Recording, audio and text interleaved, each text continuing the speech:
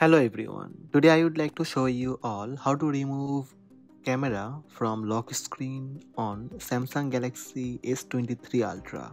Let's have a look.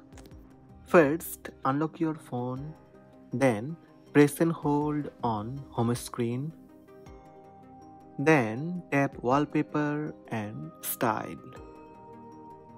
Tap lock screen preview. To remove camera icon from lock screen shortcut, tap camera button, then select no app. Also you can remove torch or other app.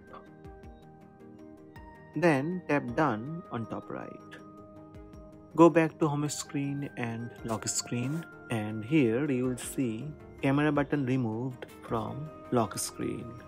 So these are the steps to remove camera from lock screen on Samsung Galaxy S23 Ultra. Hope this video help you. Please subscribe my channel by tap subscribe button. Also tap the bell icon to receive notifications about all new videos.